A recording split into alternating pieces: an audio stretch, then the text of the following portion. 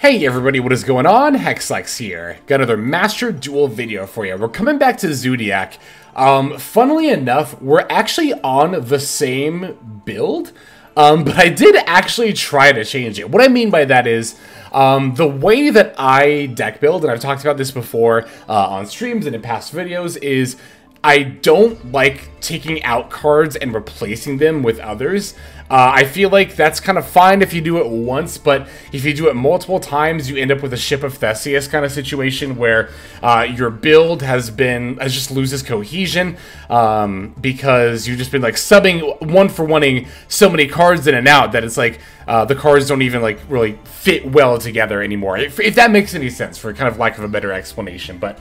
So what I did, funnily enough, is like I deleted my previous Zoodiac build and rebuilt it from scratch based on what I thought the deck should have and what I thought would be good for this current meta.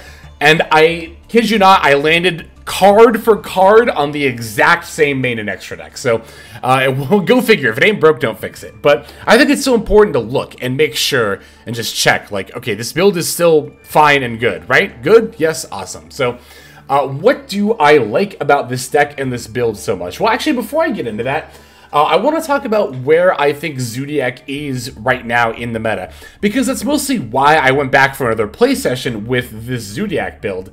There's been a decent bit of discourse about it since the Barrage came back to 3, and Ratpier came back at 1, and also Drident went to 3. There are two camps, from what I can tell, two very polarized camps.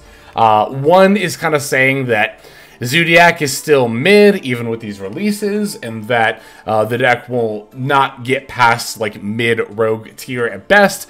There are other people who say that Barrage is a mistake, that this is all a mistake, this is a ticking time bomb, this is absolutely a tier 1 deck, and if it's not, it's because people are sleeping on it. I think, as usual, the truth tends to lie somewhere in between, right? So one of the main reasons, again, why I played this deck for another session is I wanted to see how good is this deck? How good do I think this deck is? And I think that this deck is pretty good right now, but I don't necessarily think it's because Barrage is too good for the format. I don't think that's the case even with how good I do think this deck is. Let me just say this so that I can establish this. I think after playing Zoodiac for a couple of sessions and kind of seeing where it's been fitting in tournament results and how often it's been showing up in like master rank decks, so on and so forth, I think it's an upper tier 3 deck is where I feel confident putting it. It might be lower tier 2, but other decks that I consider to be tier 2, like Labyrinth, Vanquished Soul, I do think are still a decent head above Zoodiac. I think Zoodiac did more, honestly, for the Kashtira archetype than it almost did for itself coming back, because, if anything, we've seen that this is now a much more consistent way to play Kashtira, because if you brick on your Kashtira stuff in a Kashtira deck, well, you were kind of fucked. And it's really easy to brick on Kashtira stuff when Wraitsoth and Prosperity are both at 1. However, with the Zoodiacs, now the deck actually has something else to do if you brick on your Kashtira stuff. Because let's be real, with the ratios in this deck, and especially with playing the Desires as well, if you don't open Kashtira stuff, you're gonna open Zoodiac stuff. And if you don't open Zoodiac stuff, you probably opened a Unicorn or a Fenrir or Wraitsoth, or otherwise you just got really, really unlucky. But even then, a lot of the time, you probably still open Desires anyway. Desires I'm a little bit iffy about, to be totally honest, just because we have one of each Arise-Heart and Theosis. I have debated taking out the Desires and putting in, like, a Prosperity and a third, like, Talent or something like that. But I don't think you can actually play Prosperity in this deck, because you do actually need your entire extra deck. This is a deck that very easily has longer games. It doesn't always try for that, but it can very easily get into that kind of game state. So your whole extra deck is going to end up mattering. Actually, to the point where I have actually considered playing Pot of Avarice in this deck, which was much more needed in Zoodiac in the past when Drident was at 1. Because, well, you only had so many plays with Drident at 1, and you needed a way to recycle them. But I do still think that it might be important to be able to recycle your extra deck monsters in case that you have a longer game, which I've run into a couple of times. The other card I was actually thinking of playing instead of Avarice, though, and I've seen other people use this, is Zoodiac Combo. Zoodiac Combo is pretty much Pot of Avarice, except for it's only for Zoodiac cards, and you only draw one by banishing this card from the graveyard rather than activating it as a spell card. You might be wondering, why would that be better? Isn't this just way slower? The reason this would be better is because you can send it off of Ratpier, so it becomes more accessible / searchable / whatever you want to say instead of Avarice. Plus, the actual trap card effect is like not completely irrelevant. It can be rather a very nice way to not only stat boost one of your Xyz monsters, your Zoodiac Xyz that may be getting battled into, but you could also, like, for example, attach a Whiptail from deck to one of your monsters as it's getting attacked, and then that monster will banish the opponent's monster. So it has applications, and again, the main one, though, being sent off of Ratpier to recycle your stuff and then draw more cards. But yeah, I think this deck is really consistent, which makes it very good. It combines two powerful archetypes that can play separately and have their own one-card combos separately, which is also very good. And it can also very easily main Dimension Shifter, which is an extremely good card in this meta.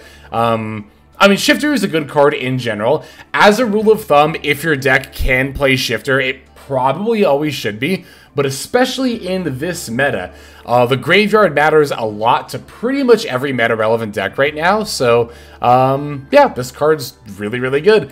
Droll, also really, really good. Talent, also really, really good. And this deck mostly has in common, or not in common, well, actually, no, yeah, mostly what Zoodiac and Kashtira have in common with each other is their ability to play a lot of tools like this that other decks might not have room for. And even when combining these two, we actually do still have enough room for them. You could even play more. Like, Tenki, you definitely do not have to play 3 Tenki. You could play... Honestly, Tenki is one of those cards where I could see pretty much any number between 0 and 3 being correct. If you wanted to play more Disruption and Tech, you could definitely put those in instead of Tenkis.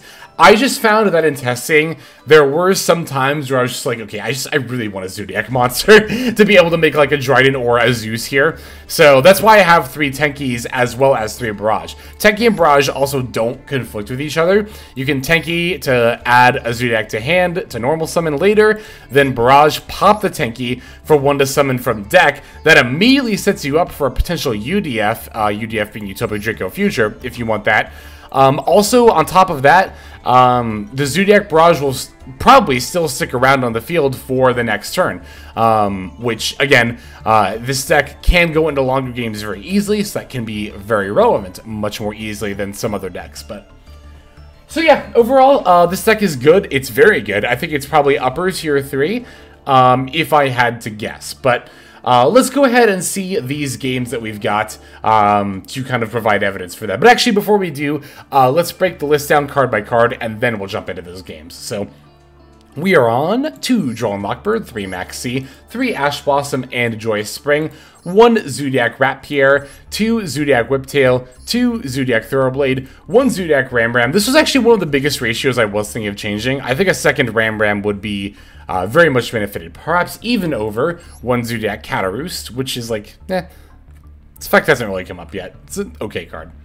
Anyway, we're also playing 1 Kashtira Arise-Heart, 2 Dimension Shifter, 2 Kashtira Fenrir, 3 Kashtira Unicorn, 1 Nibiru the Primal Being, 2 Pot of Desires, 2 Triple Tactics Talent, 1 Kashtiratheosis, 1 Pressured Planet Wraitsoth, 3 Fire Formation Tenki, 3 Zoodiac Barrage, 1 Kashtira Birth, and then 3 Infinite Impermanence. And that'll be our main deck. For the extra deck, we are on 1 number F0 Utopic Future, 1 number F0 Utopic Draco Future, which again, if you ever hear me refer to UDF, that is Utopic Draco Future.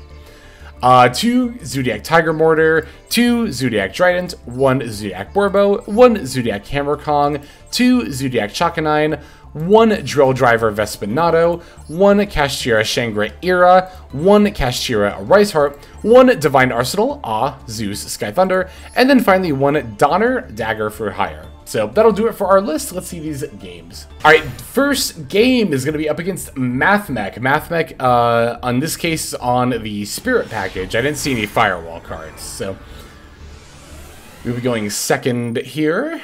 Oh, these duels, by the way, were also all played live on stream. If you would like to check out these streams, I would highly implore you to follow or sub at my Twitch, link in the description below. But so this was honestly baffling to me. I would love to see my opponent's hand. I don't know what kind of a hand a Mathmech open where they can't play like anything at all, but definitely seems to be one that has a lot of disruption in it, as we are going to be immediately met with a Droll and Lockbird as we use the Zoodiac Thoroughblade effect, which is 100% fine, by the way, especially with a hand like this.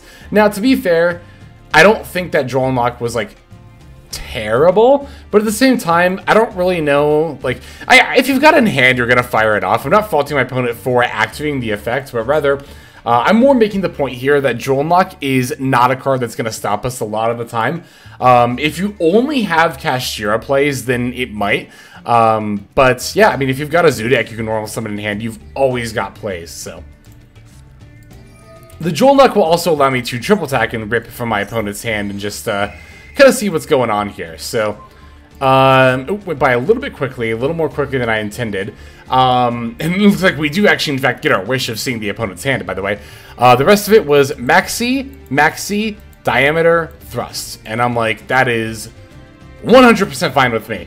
The Droll and Lockbird, actually, you know what? Now I can slightly criticize this decision to Droll and Lock instead of Maxi here. Like, I don't know, I feel like if you're up against a Zoodiac deck, you should know that they're going to want to stack a ton of Xyzs on top of each other.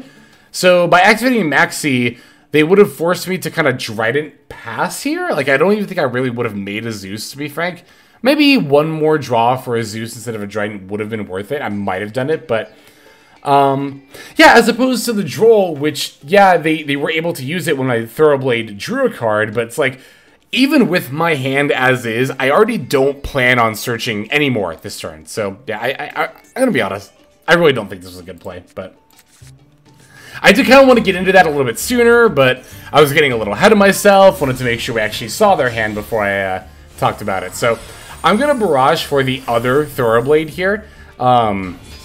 Mostly so that I can end up going for a UDF plus Zeus line here. So, what I'm going to end up doing is going for the Chakanine to bring back the Ramram.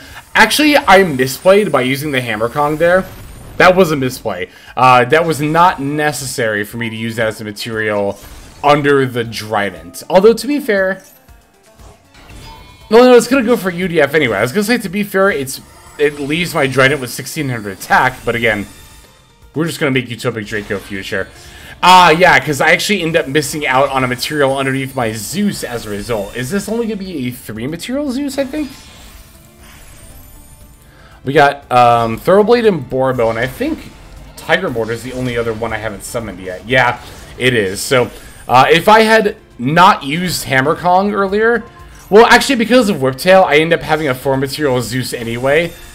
But I could have had a 4-material Zeus without using the Whiptail in my hand, by not putting Hammerkong under the UDF, or rather under the Chakanine, which brought back the Ramram, but rather by saving it for the Boarbow, yeah, which ended up going into the Zeus there, so.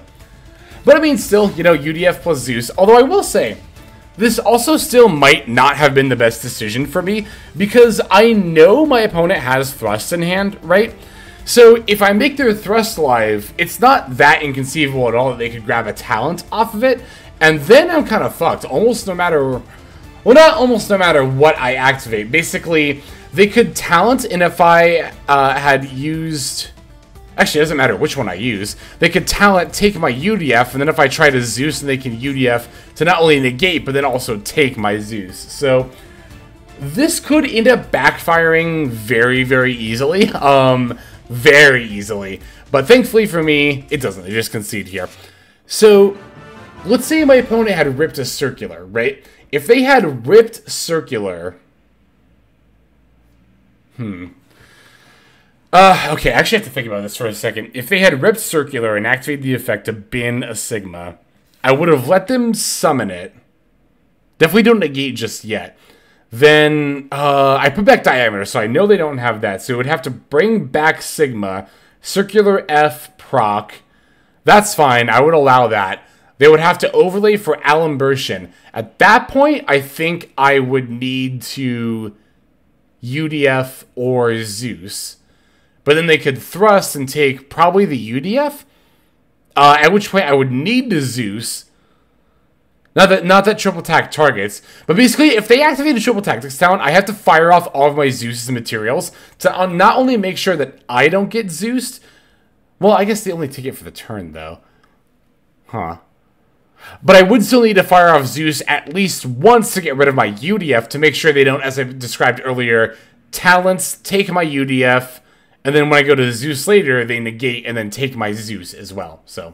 Yeah, I think I figured that out right. Jesus. It involved a lot of hypothetical Yu-Gi-Oh! In my head, where things can get a little bit more muddled, but I think that's how that would have had to have played out if they had actually been able to activate the thrust. Which, thankfully for us, they didn't, so. Yeah, let's go ahead and see our next game here. Okay, our next game is going to be against a 60-card branded deck, and this duel is going to be much more of a back and forth, so. It's going to be 8 turns this game. Going to start off by taking the first move here. So, draw phase here, or main phase rather, I am going to... Okay, I actually thought this game played out a little bit differently. I was misremembering. I thought this was a game where I preempted Shifter, which I was about to say, but I can still talk about what happened here. So, I went normal summon Ramram, right? Opponent responded with the Maxx. You'll note I did not throw out my Ash Blossom against it. The reason I did not Ash Blossom is because I want to Shifter my opponent. I think that in this scenario, using Shifter is actually more valuable than using Maxx, or than using Ash Blossom against Maxx. Because... with a hand like this, the only thing that Maxx is really stopping is having my Drident have more materials, right? But, as you can see already, I'm moving to the end phase here, only giving my opponent the 1 draw. But, yeah, by ashing the Maxx to give my Drident more materials, again, I lose out on my Shifter. And like I said in the profile, Shifter is such a strong card in this meta. It is so, so good that I definitely value it more than having more materials under my Drident. The other nice thing too is that Drident is no longer at 1. So beforehand, when you had to do this line, turn 1 as a Zoodiac player, right? They Maxx you when you normal summon the Zoodiac, so you have to make a 1 material Drident. That would feel terrible. That felt awful when Drident was at 1. Now it's actually not that big of a deal. So in the past, if Drident had been at 1, I actually might have considered using the Ash Blossom here. But in this scenario, I'm just going to let this resolve. They can draw 1 card, they can cycle the sea, that's fine. Again, I'll go ahead and hang on to my Shifter here. So, gonna end up throwing out the Shifter now, because I want to pop the Fenrir with my Drident. The reason that I'm popping Fenrir now is so that they don't get to add, and that also, on top of that, they don't get to, well, you know, battle and then banish my Drident, and then just do that for free. So, they're gonna summon a Tier Cash and mill me. Which this whole turn for my opponent here, their first turn, makes me very, very glad I played things out the way that I did. Because, again, I didn't think that having those extra materials under Drident, because it's not like that means more pops. Drident is, of course, only going to be once per turn, so... But yeah, I just didn't value it that highly, and I'm very glad that I didn't. Very glad I didn't. I'll go ahead and use Tenki here, see if they have an Ash Blossom, maybe see if I can force something. Even if not, I can still use the Thoroughblade to cycle the Ratpier for a potentially more useful card, which I definitely got in the form of Barrage. Gonna use Barrage to pull out my other Thoroughblade before moving into the Chakanine. As you can see here, I did not use my Hammerkong before going for this line because, again, I knew that I didn't need it. It's a bit debatable if I even should have gone for the Chakanine into Ramram here.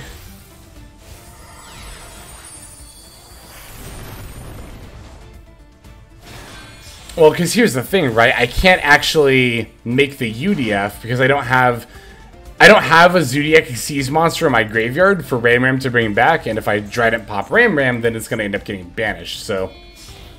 This is ultimately going to be a Drident plus Zeus. I went into this line thinking I could UDF, but then I was like, oh yeah, Shifter, so. It's not that big of a deal. It's not hard to pivot here, though.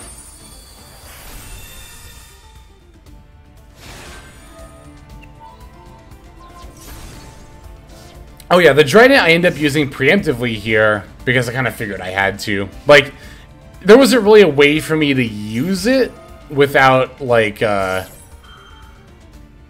don't know, it's like they could just move to battle phase and threaten to battle over it. It's like, I'm trying to remember actually, because there was a specific reason that I Drident popped on my turn and not theirs.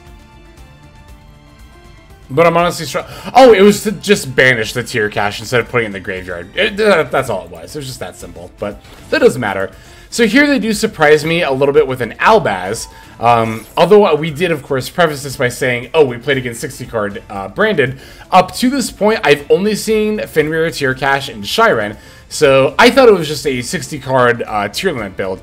Granted, it's not that difficult to figure out. They're probably on branded too, or at least they have a decent chance of being anyway, but... yeah, we can just Zeus here. It's fine. Zeus gets Albaz off the field, which means it can't fuse, so... Opponent's going to set a card and then pass. I definitely do not feel the need to Zeus that one face-down card. Because, one, they're on a 60-card kind of Turboid combo-ish deck. So, I'm not very scared of this being a very threatening back row. Two, because they are specifically on tier limit, it's very easy for that to be like a Zoodiac, which could just give them a free search for no reason if I Zeus here. So, again, this turn, not going to Zeus. The reason I'm not Zeusing this turn is, one, same things I said about the back row last time, but two, even if I Zeus here, I can't summon 400 more attack points worth of stuff. They were at 3,400, right? Which means I'm not able to OTK this turn either way, so I might as well just battle over the Quim, hang on to the board wipe through my opponent's turn, and again, not potentially give them a free search off of what could be a face-down Zoodiac.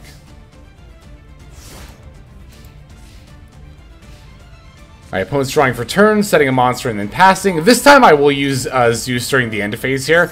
Opponent's going to Havness in response, but I'm going to use that other Ash Blossom I've been holding on to make sure that Havness stays in hand. It does not end up milling or getting procced by the Zeus getting sent. And at this point, the opponent concedes. So, yeah, like I said, definitely more of a back-and-forth game than the previous one. I think this game also does highlight that even if your Zeus has multiple activations on it, you really got to be mindful, especially in situations like this, of how you use it. Which, yeah, as you can see, the opponent was definitely waiting for me to fire it off. Not even for what they had on the field, but for that Havness they had in hand. But, yeah, thankfully we had that other Ash Blossom. Definitely glad we had that other Ash Blossom. Also, once again, very glad I did not use that Ash Blossom against the Maxx. Not hitting the Maxx with Ash Blossom is absolutely what won me this game here. Or at least what started the snowball of me winning the game. So, there is that duel. Let's see the next one here. Okay, here we have another good back and forth game. This time we're up against Sword Soul. I say that with a little bit of surprise because you don't really see much Sword Soul. Well, it's not like you don't see no Sword Soul nowadays, but we have finally reached the era where unfortunately Sword Soul is just kind of starting to drop off as a deck. Not even because it's bad, but because it got power crept, honestly. Alright, so here, you'll notice that my opponent started by normaling the Ecclesia, and then I chained specifically Shifter and then Maxx. You gotta do it in that order. Gotta do it in that order, because Shifter has to have no cards in the graveyard as the activation condition, but Maxx puts itself in the graveyard as a cost, meaning if I had Maxx'd first, I would not be able to Shifter.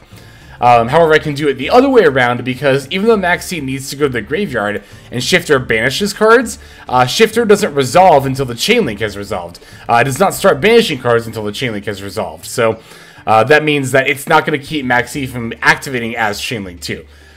Pure, the opponent has Ash Blossom, so it doesn't matter anyway, but...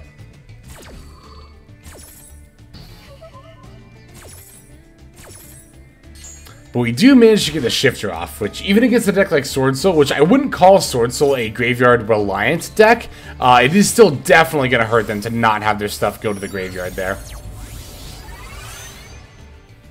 It means no Protos, it means no Taya, it means not banishing off of the Chi-Xiao. Also, by the way, I did not imperm the Moye, because I know I could just imperm the Chi-Xiao and it'd be fine. Yeah, because Moye did not go to the graveyard, it does not draw them a card here. Now, granted, they do get to get a free monster to get in. Okay, actually, now that I'm remembering it, the reason I let the Chi-Xiao summon go through is because I wasn't paying as close attention to the game as I should be. I was talking to Chad, and I totally slipped my mind that they had Ash Blossom to my Maxx C. But it's not that big of a deal either way. It does mean they get a monster effect negate here, which means I have to play this a little bit weirdly, because I know they can negate, they still have a Vishuda in hand, they can banish off the Chi-Xiao.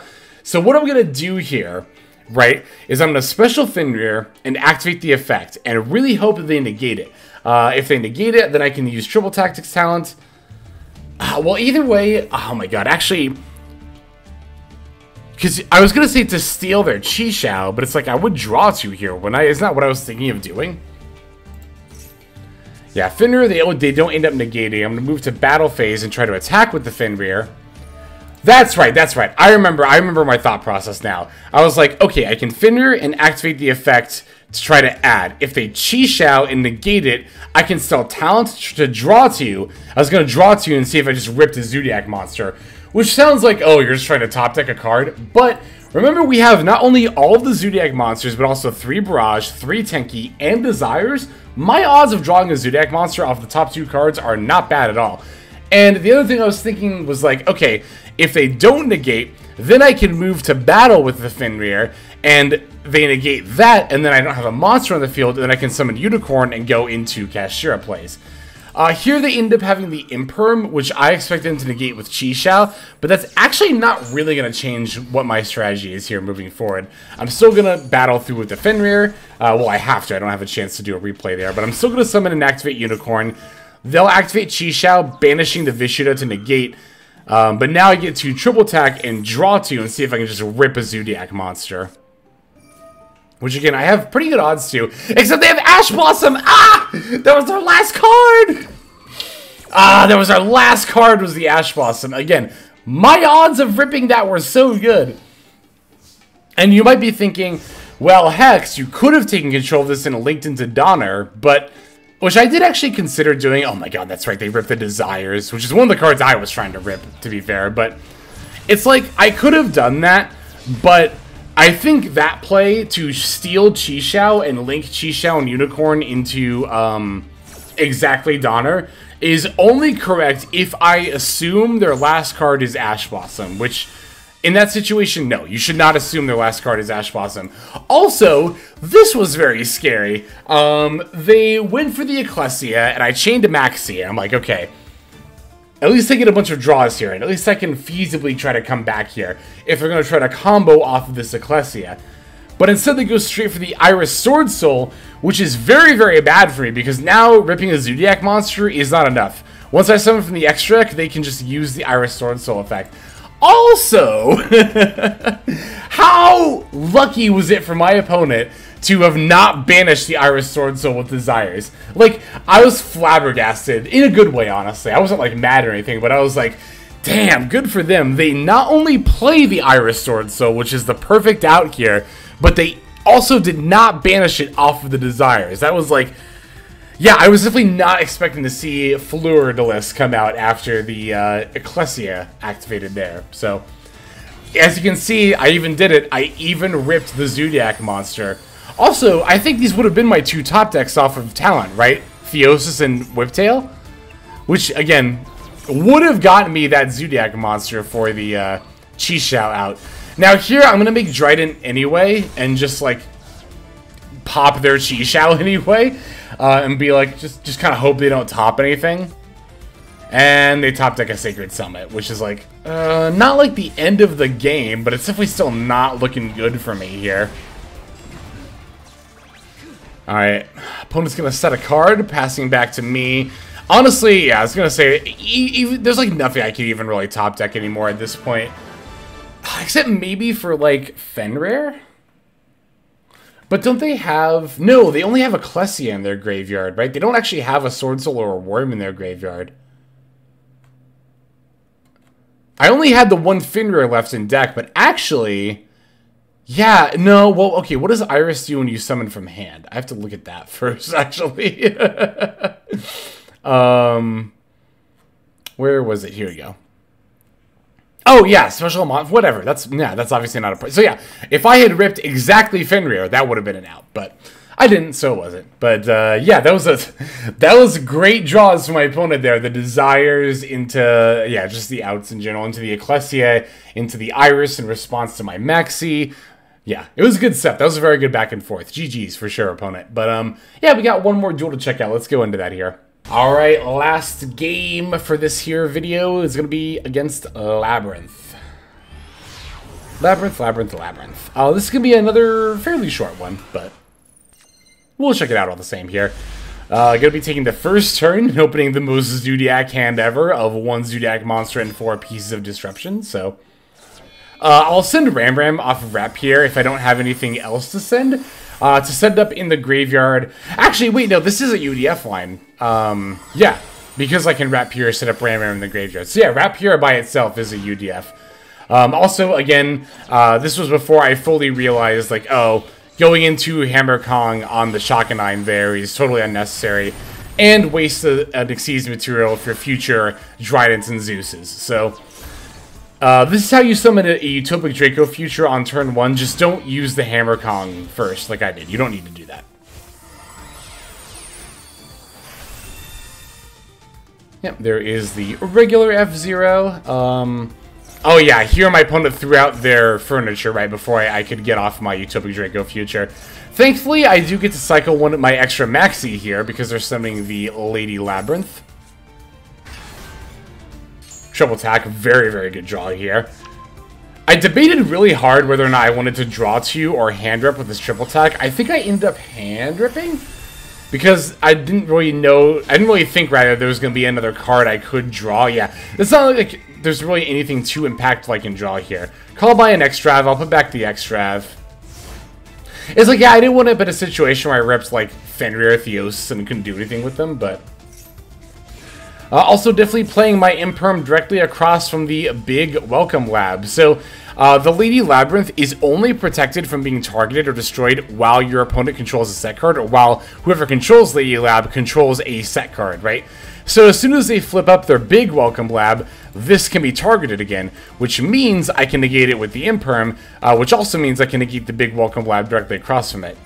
Now, to be fair, I did misplay this here. I should have waited for my opponent to use Lady Lab's effect in response to their own big welcome, because Lady Lab can use the last effect here in response to me flipping up Imperm. So, I shot the gun a little bit too early there. Was a bit of a misplay on my part. It doesn't really matter, though, because I can just steal with UDF. So here, it actually did not make a difference. But, if I did not have Utopic Draco Future on the field, it would have made a difference, so... And then, yeah, we just went out from there. Like I said, this was just going to be another very short duel.